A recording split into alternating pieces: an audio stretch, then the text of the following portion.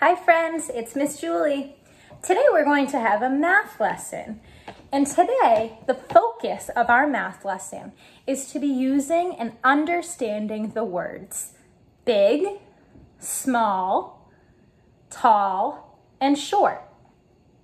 So the first thing we're going to look at is whether things are big or small. So first, let's look at these stuffed animals.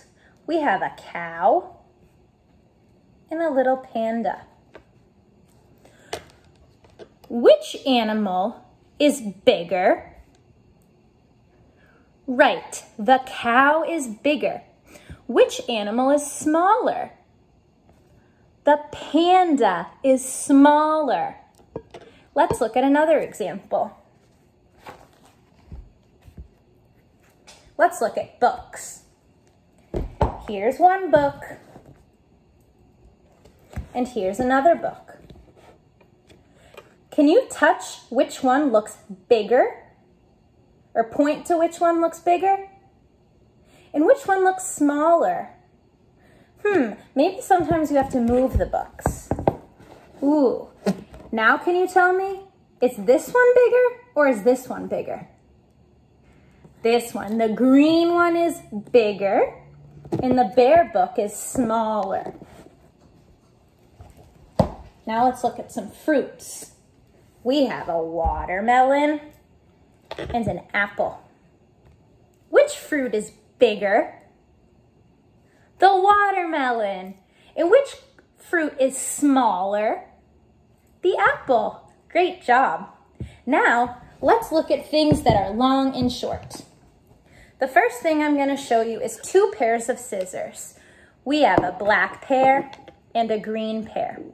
Which pair of scissors is taller, longer? Which one's longer? The black pair. And which pair of scissors is smaller or shorter? The green pair. The black one is taller than the green one. Let's look at another example. Ooh, okay, I have a lint roller and a little screwdriver. Which one is longer? This one. Which one's shorter? This one. So you could say the lint roller is taller or longer than the screwdriver. Or you could say the screwdriver is shorter than the lint roller. Let's look at one more example. I have a marker and a clothespin. Which object is longer? Right, the Sharpie, it's long. And which one is shorter? This one, the clothespin, it is shorter. Could you try to find an example at your house of something that is longer or shorter, or maybe something that's bigger or smaller? Try to find something at your house and make sure you're using those special math words. I hope you enjoyed this video, friends. We'll see you next time.